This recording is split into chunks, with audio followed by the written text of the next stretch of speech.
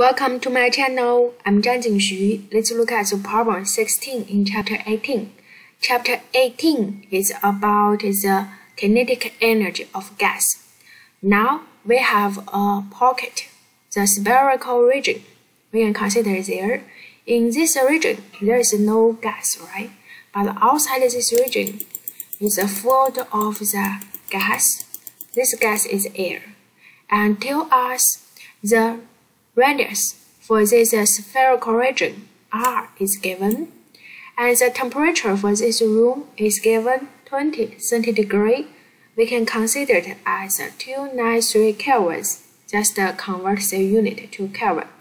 The next one tell us we can consider the atomic mass of air is 29 U. So the mass is 29 U. There we consider the U as a mass unit, right? And it equal to this term, 1.66 times power 10 power negative 27 kilogram. See, now we have known R, T, M, and we need to know how long it will take for air to refill this region. So you can see, first one we have air molecules, and if we want it to fill it, so it must travel from this boundary to the center, agree? Right? So the distance it traveled is R, radius, for this spherical region.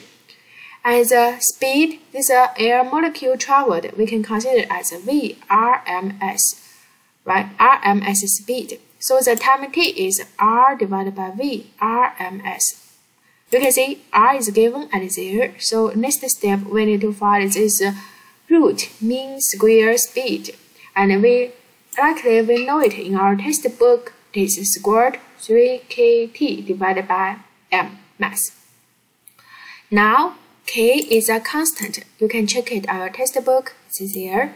Temperature is given. Mass, atomic mass is given at there.